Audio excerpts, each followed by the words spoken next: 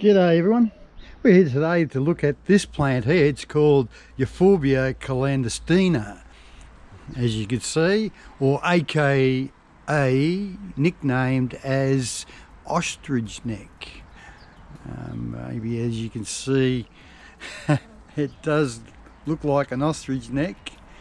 You can see where the leaves branch out, the nodules stay, but eventually the leaves tend to fall off. It's in flower at the moment. We're in the end of winter. She comes into flower mid-winter and starts popping its seeds during summer. It takes a while. As the seed pods haven't formed yet, she's still opening. She just needs a bit more time for those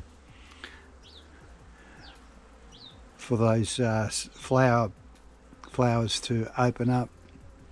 But easy to propagate, as I've got seedlings growing everywhere around, because they do, when the pods do burst, they throw the seeds a fair distance, roughly around about 5 feet to about 1.5 meters away.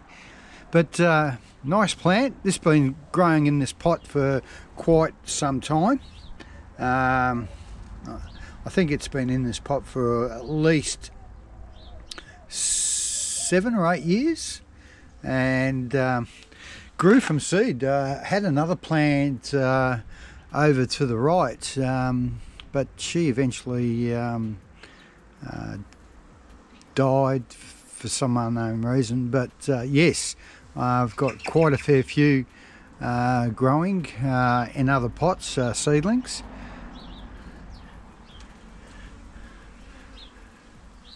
Comes from South Africa. They tend to grow fairly large, up to about 80 centimetres in height, and yeah, this is quite big. I've got a stake actually holding it up so the wind won't push it down. They say they normally tend to grow amongst shrubs just to give it a bit of support, but they'll be top heavy too. But yes, beautiful bouquet of flowers on the plant itself. It's just covered in them.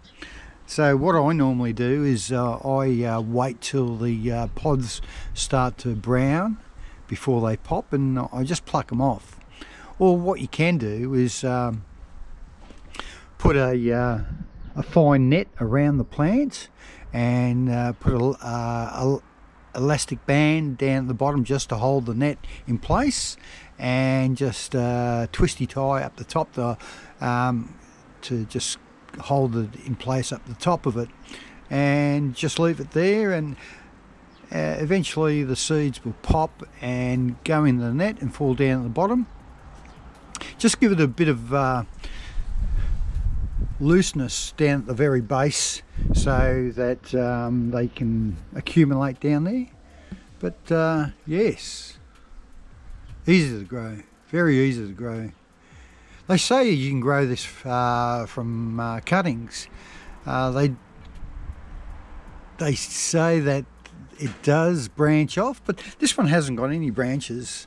I think the only way this thing's going to branch off if something ever happens to the main eye of the plant.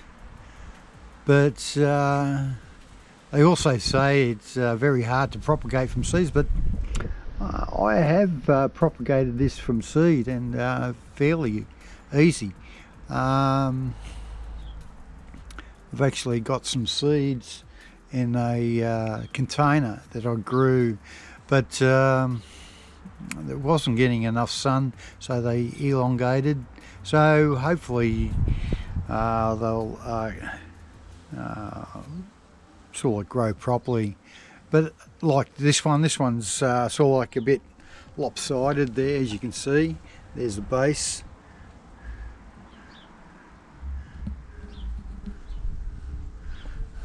Comes from South Africa. It's found in rocky area, and I thought this was a subspecies of a few different plants, but it's a species on its own.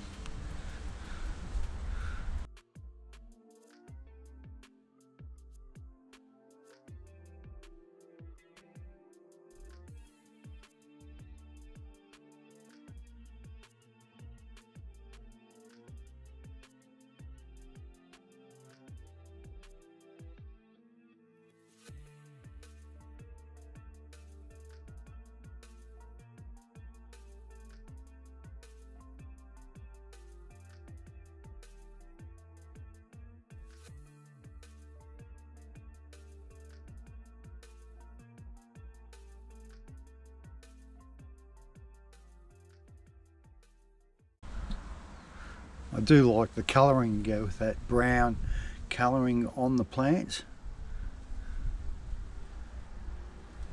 It's fairly thick in diameter. I think it's around about close to 2 inches. Up the top there it's about 2 inches.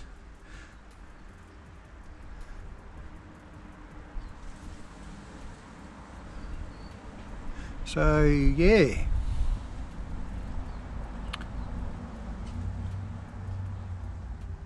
nice easy plant to grow.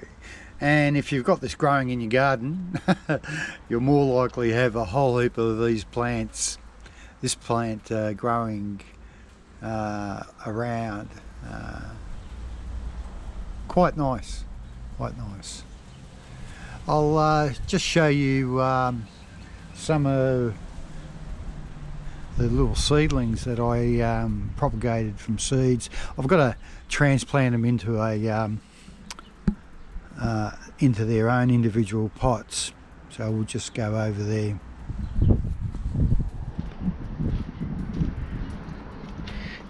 Okay, there they are down there. So I've got to pull them out and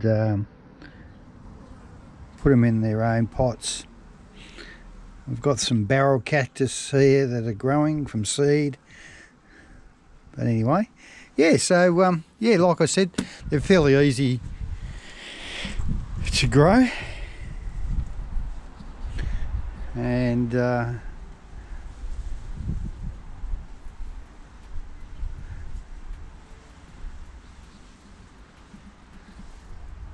she can handle fairly cold weather.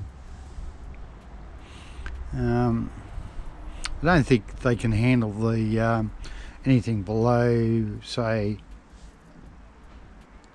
below zero. Here in Victoria, we get temperatures around the 1 Celsius. Every now and then it does get to -1, but that's every once in a blue moon. But yeah, nice plant.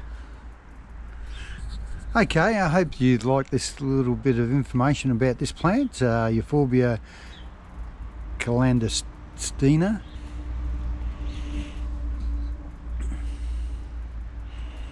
And hopefully we'll catch you on the next one. Cheers.